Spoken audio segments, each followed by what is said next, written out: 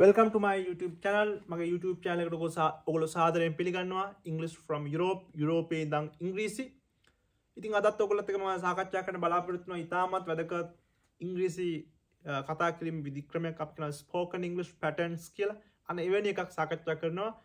ඒතර මම මේ වීඩියෝ ටික සාකච්ඡා කරන්නේ මට free time එකක් ආපුවා විශ්වවිද්‍යාලේ වැඩත් එක්ක විවේකයක් ආපුවාම ඉතින් ලස්සන නෝර්වේ ඉඳන් මගේ මේ වීඩියෝ ටික මම රෙකෝඩ් කරන්නේ ඕගොල්ලන්ට මම කිය ආරාධනා කරනවා ඉගෙන ගන්න ඉංග්‍රීසි විදේශ විෂය විශාල වශයෙන් තියෙන මම වීඩියෝ එකක් කරන්නම් කොහොමද විදේශ විෂයක් ඇප්ලයි කරන්නේ මොන වගේ මේ ක්වොලිෆිකේෂන් ද තියෙන්න ඕන ලංකාවේ අපිට මොන වගේ විදේශ විෂයද තියෙන්නේ කියලා විශාල වශයෙන් විදේශ විෂයක් තියෙනවා මේවා ගැන අපේ ළමයි දැනුවත් භාවයක් නැහැ නිසා මම පෙරණ විශ්වවිද්‍යාලයෙන් ශිෂ්‍යත්වයක් කරගෙන ආවේ මේ මගේ දෙවන විදේශ ශිෂ්‍යත්වය ළමයි මම කලිනුත් මම විශ්ව 2018 19 වර්ෂවලුත් මම ඇවිල්ලා මගේ පළවෙනි පශ්චාත් උපාධිය හැදෑරුවා නෝර්ත් සවුත් විශ්වවිද්‍යාලය සහ යුනිවර්සිටි ඔෆ් බර්ගන් විශ්වවිද්‍යාලය. ඉතින් මගේ දෙවන පශ්චාත් උපාධිය ඒ උපාධියෙන් පස්සේ ඉතින් මම කොහොම හරි විදේශ විෂය දෙකක් ලබා ගත්තා අපේ විශ්වවිද්‍යාලේ.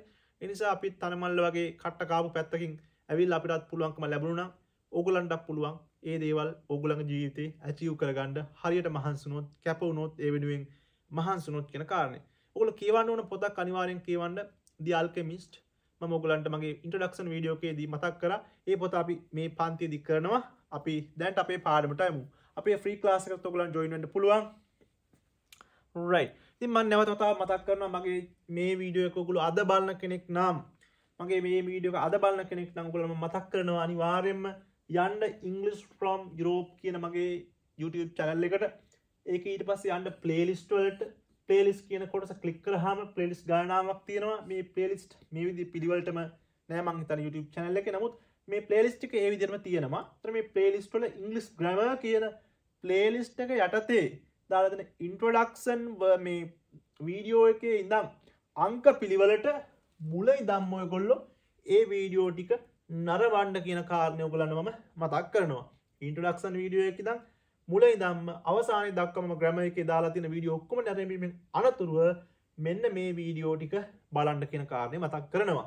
ඒ එහෙම කියලා තියෙන ළමයි මේ පාඩම් මාලාව මම ක්‍රමානුකූලව යම්කිසි ශිෂ්‍යයෙක් IELTS level එකට build up කරන course එකක්. මට ඕගොල්ලන්ගෙන් ප්‍රසිද්ධිය ගන්න පොඩි වීඩියෝ කෑල්ලක් හරි නැත්නම් මට මේ කීප දෙනෙක් මේවා කරලා ඕගොල්ලන්ව අන්දලා මට subscribers වැඩි කරගන්න views වැඩි කරගන්න මම එහෙම කරලා නැහැ. එනිසා මේක හිමීට ක්‍රමානුකූලව යන ගමනක් ඔයගලන්ට ටිකක් හිතන්න යමක් පුළුවන් නම් ඔයගලන්ට මේ දක්වා උගන්වලා තියෙන වීඩියෝ ටික දැක්කහම ඔයගලන්ට වැටහීමක් එනවා මේක ඇත්තට මේකෙන් වැඩක් වෙනවද නැද්ද කියන කාරණේ ඒක මම කියන්න යන්න වැඩක් නැහැ ඕගොල්ලෝ තමයි ඔයගලන්ගේ කමෙන්ට්ස් මේවා දාන්න ඕන ඒ නිසා ඔයගලන්ට මොකක් හරි ගැටලුවක් තියෙනවා අනිවාර්යයෙන් මගේ වීඩියෝ එකක් බලලා කමෙන්ට් එකක් දාන්න කමෙන්ට් එකක් නොදා යන්න එපා මොකද එහෙම යනකොට නිකම්නේ ඔයගොල්ලෝ දාන කමෙන්ට් එකෙන් සමහරවිට අපිට උත්තේජනයක් ඇති වෙනවා තව ටිකක් මහන්සි වෙලා වැඩක් කරන්න ඕන කියන හැඟීම එනවා. ඒකයි මම ඕගොල්ලන්ට කියන්නේ අනිවාර්යෙන් කමෙන්ට් එකක් දාන්න. මොකද මම මේ ෆ්‍රී කරන දෙයක් මගේ ටයිම් එක මේ කාලේ සහ මේ හැම දෙයක්ම මම කැප කරලා මේ ලංකාවේ ඉංග්‍රීසි තනමාල්විල වගේ තනමාල්විල කොල්ලෝ වගේ අපේ ලංකාවේ ආදරණීය දූ දරුවන්ට කරන මේ සමාජ සත්කාරයක්. ඒ නිසා ඔයගොල්ලෝ මේකෙන් උපරිම ප්‍රයෝජනයක් ගන්න. කවදා හරි එක ශිෂ්‍යයෙක් හරි කිව්වොත් මට කොහෙන් හරි හම්බෙලා නේ සර් ඔයාගේ YouTube එකේ වීඩියෝ ටික බලලා මටත් ඉංග්‍රීසි ටික හදාගෙන මටත් යුරෝපයේ අයලා ඉගෙන ගන්න පුළුවන් වුණා. යුරෝපයේ අයලා රස්සාවක් ගන්න පුළුවන් වුණා. ලංකාවේ හොඳ රස්සාවක් ගන්න පුළුවන් වුණා කියලා කිව්වොත් ඒ වගේ සතුටක් මම හිතනවා අපිට ජීවිතේ සල්ලි වලින් ලබා ගන්න බෑ කියලා. right. එහෙනම් ඕගොල්ලෝ මතක් කරනවා බලන්න ඉංග්‍රීසි ග්‍රැමර් කියන වීඩියෝ මාලාව එකේ මුලින් ඉඳන් බලන්න ඊට පස්සේ ඊටු වීඩියෝ බලන්න. right. එහෙනම් අපි අද සාකච්ඡා කරනවා spoken English pattern එකක් සම්බන්ධයෙන්. right. නේ මට තියෙන මේ එකම ෂර්ට් එක නෙමෙයි මේ වීඩියෝ ටික එක දිගට කරන නිසායි මේ එකම ෂර්ට් එක අඳින්න වෙලා තියෙන්නේ නේ right එහෙනම් අපි ළමයි අද සාකච්ඡා කරනවා මෙන්න මේ try to be මෙන්න මේ වාක්‍යක ආරම්භයනවා try to be කියන කොටසෙන් එකතු කරනවා මොකද්ද නාම පදයක් හෝ නාම විශේෂණයක් එතන මේ try to be plus noun or adjective වාක්‍ය try to be වලින් ආරම්භ වෙලා නාම පදයක් හෝ නාම විශේෂණයක් අගට එකතු කරනවා. එතකොට මෙන්න මෙතනින් ඉඳන් මෙතෙන්ට තේරුම තමයි වෙන්න උත්සාහ කරන්න. පැහැදිලිද? වෙන්න උත්සාහ කරන්න. මෙන්න මේ කියන තේරුම ඕගලන්ට තේරුණාට පස්සේ මේ සිංහල තේරුම අමතක කරලා ඉංග්‍රීසියෙන් විතරක් වාක්‍ය ටික ගොඩනගන්න සහ කතා කරන්න පුරුදු වෙන්න. මේ ලියන සිංහල තේරුම තේරුණාට පස්සේ අමතක කරලා පොතේ ඔයගොල්ලන්ගේ නෝට් එකේ ඉංග්‍රීසියෙන් පමණක් මේ වාක්‍ය ටික ලියා ගන්න. මම නැවතත් කියනවා ඉංග්‍රීසියෙන් හිතන්න ඕනේ. ඒකයි මම මේ ඉංග්‍රීසියෙන් වාක්‍ය ටික දීලා තියෙන්නේ. නැත්තම් මටත් පුළුවන් සිංහලෙන් වාක්‍ය ටික දීලා ඉංග්‍රීසි පරිවර්තනය කරන්න. ඒක ඉතාම වැරදි ක්‍රමයක්. බහුතරයක් ලංකාවේ මේ විදිහ තමයි කරන්නේ. ඒක වැරදි ළමයි. මොකද අපිට ටියුෂන් යනකොට අපිටත් එහෙම කියන්නේ. නමුත් ඒක අපිට වැරදි කියලා තේරුණා. ඔයගොල්ලෝ උසස් අධ්‍යාපනයේ කටයුතු සඳහා IELTS වගේ විභාගයක් ලියලා විදේශගත වෙලා වගේ ඉගෙන ගන්න ඕගොල්ලන්ට තේරෙනවා ඒකේ ප්‍රායෝගිකව ඒකේ තියෙන වැරදි බව. ඒ නිසා මම මේ බයිනවා නෙවෙයි මම කියන්නේ මගේ අත්දැකීම සහිත නිවැරදි ක්‍රමවේදය නෙවෙයි. ඒ නිසා ඔයගොල්ලෝ විශ්වාස කරලා මම කියන ඕගොල්ලන්ට සත පහ කරේ මම කියන විශ්වාසයක් තියෙනවා නම් ඔයගොල්ලෝ ඒ විදිහ වැඩ කරන ඔයගොල්ලන් ඉංග්‍රීසි කොට දාගන්න පුළුවන්. right. එන්න පාඩමට try to be කියන කොටසෙන් වාක්‍ය පටන් ගන්නවා.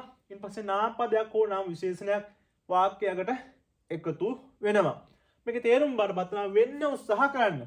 ඇයි ළමයි මෙතන මේ to එකෙන් පස්සේ ක්‍රියාපදයක් නැහැනේ කරනවා කියන ක්‍රියාපදයක් නැහැ.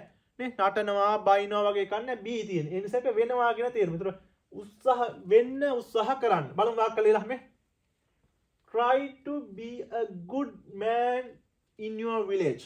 මේ ටික බලන්න try to be a good man. හොඳ මිනිස්සෙක් වෙන්න උත්සාහ කරන්න in your village.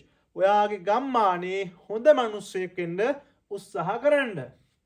ඔයගලන්ට කියන්න පුළුවන් ඔයගලගේ පුතා දුවට නේ try to be a good student in the class. නේ try to be the first in this exam. මේ විභාගයේදී පළවෙනියා වෙන්න උත්සාහ කරන්න. try to be the second of this exam. try to be the third in this exam. මේ විභාගයේ තුන්වෙනියා වෙන්න උත්සාහ කරන්න. නේ try to be the last. එහෙම කියන්නේ නැහැ නේ. මොකද මේ වගේ ප්‍රැක්ටිකලි ඔයගොල්ලෝ ඇප්ලයි කරන්න කියන කාර්යය මතක් කරන්න කැමතියි. මේ බලන්න. try to be a flexible leader. flexible के नम्यशीली ना नम्यशीली नायक වෙන්න උත්සාහ කරන්න.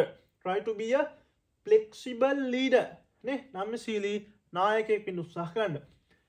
try to be an honest politician in Sri Lanka. මේක honest ඇයි honest කියලා තියෙන්නේ මෙතන an ආවේ honest politician අවංක දේශපාලඥයෙක් එක්කෙනයි.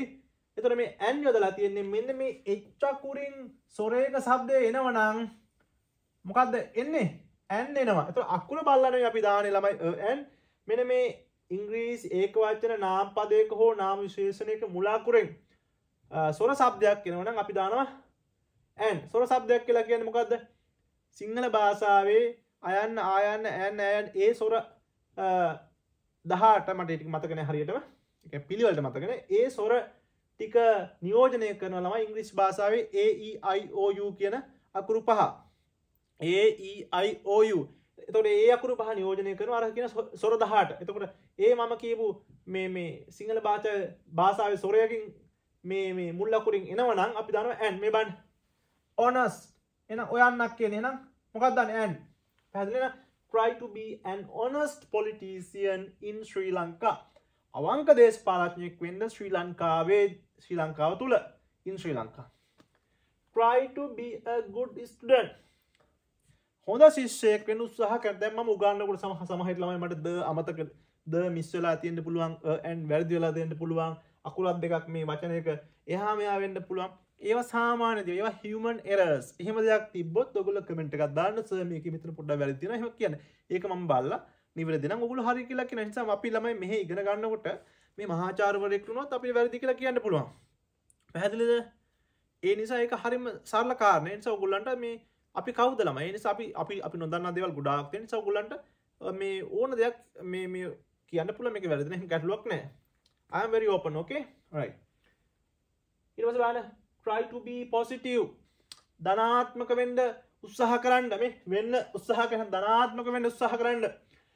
try to be positive. මේ ඔන්න දැන් මේ try to be positive කියන එක මම ටිකක් සංකීර්ණ කියලා ලියලා දෙනවා. මේ බලන්න ඔයගොල්ලෝ මේ try to be positive when you talk about politics. when කියලා කියන්නේ විට you talk about. ඔයා දේශපාලනය ගැන කතා කරන විට ධනාත්මක වෙන්න. දැන් ඕගොල්ලෝ මේ මම එකක් දෙකක් මේකට ඇතුළත් කරන ළමයි මේවා මම වෙන වශයෙන් ඉගන්නුවට ඔයගොල්ලෝ කතා කරන මේවා එකට එකතු කරලා තමයි කතා කරන්නේ. පැහැදිලිනේ?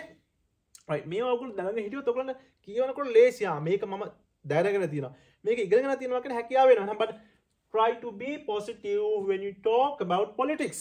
දේශපාලනය ගැන කතා කරනකොට ඔයා ධනාත්මක වෙන්න. එහෙනම් බලන්න මේ try to be an actor in Sri Lanka. ශ්‍රී ලංකාවේ මේ ශ්‍රී ලංකාව තුල නැත්නම් ශ්‍රී ලංකාවේ මොකෙක් වෙන්නද? නළුවෙක් ශ්‍රී ලංකාවේ නළුවෙක් වෙන්න උත්සාහ කරන්න.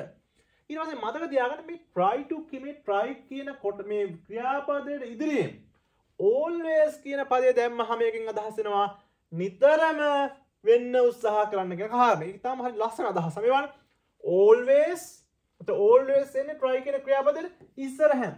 always try to be kind and nice to people. නිතරම කරුණාවන්ත සහ nice වෙන්න මිනිසුන්ට. ඒ සමහරක් වැඩ කරන ආයතනවල නේ එහෙම නෑ බොස්ලා.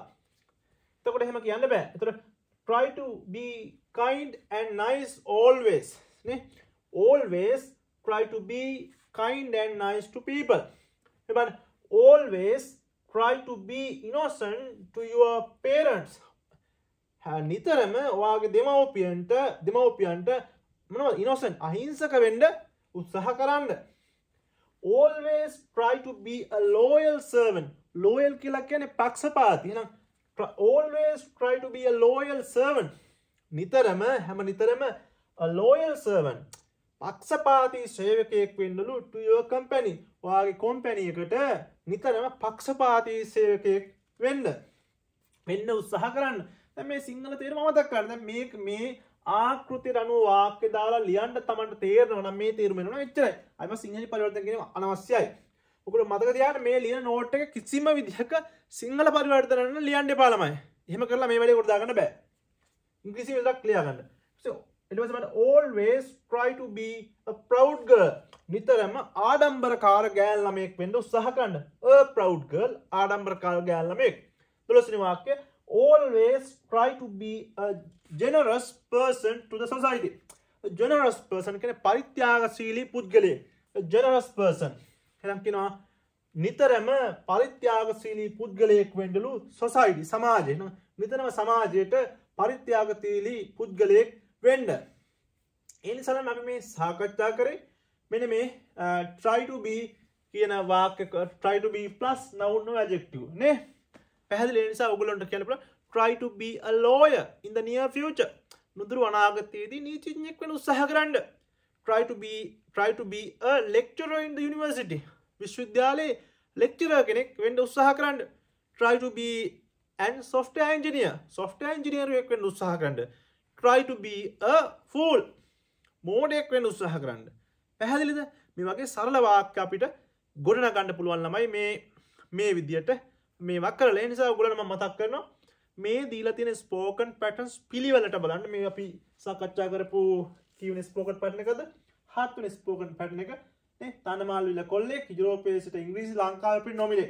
ඉතින් බලන්න මම මේ ස්මාර්ට් බෝඩ් එක මේ දාලා තියෙන ඔක්කොම සරලව තමයි ඔයගොල්ලන්ටම සාකච්ඡා කරලා තියෙන. මම මෙතන ඉතින් බෝඩ් එක ටිකක් ලොකු ප්‍රමාණයේ ස්මාර්ට් බෝඩ් එකක්. ඒ නිසා මේ ඔයගොල්ලන්ට පේනවා ඇති කියලා විශ්වාස කරනවා. ඒත් මගේ channel එක subscribe කරන්න, like කරන්න, comment කරන්න, share කරන්න අමතක කරන්න එපා. මේක free කරන දෙයක්. ඔයගොල්ලන්ට වෙන මුල ඉඳන්ම කරන කිසිදු ගුරු මුස්තියකින් තොරව මේ class එක කරන්න. ඒ නිසා ඕන කෙනෙක්ට ඕන ඉංග්‍රීසි ගුරුවරයෙක්ට ඕන කෙනෙක්ට මේක බලලා ඉගෙන ගන්න හැකියාව සහ උගේ දැනුම වැඩිදුන කරගන්න ලැබේවා කියලා යහපත් චේතනාවෙන් ප්‍රාර්ථනා කරනවා.